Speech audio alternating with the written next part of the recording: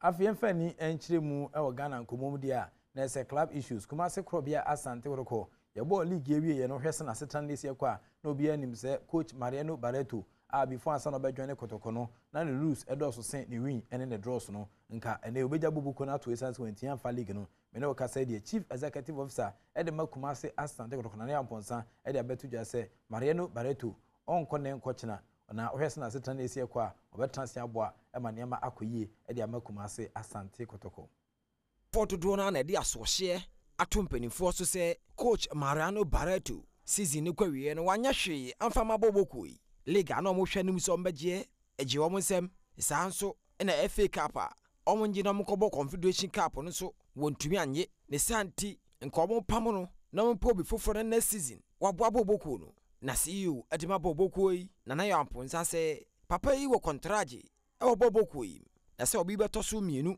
ina FA Cup wa free mu quarter final no ensem fata se be pamo no nti animanimu ya de muni bibia omode be ye no one board ni be hia na nhehye e ho no omode aguakwam efa Barreto ho. Coach Mariano Barreto o stay and answer oko.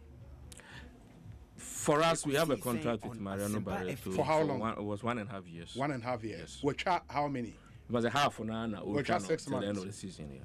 In the you keep faith with him till sign the contract never so. Oh, as it stands, you know, dear, say our contract or yeah, for us, we are working. You don't want to rock the boat, CCR, by sacking him. Oh, why would you want to sack him? Mama Barreto target say on your leg, you know.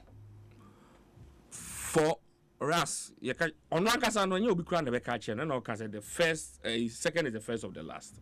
Indeed. On one case no buy no. Na unimse also Jili because Kotoko there's nothing less than first. When to me anye. But so why don't you sack him? Okay. And I can say me sack him who first. If that is the basis for sacking, the only basis for sacking.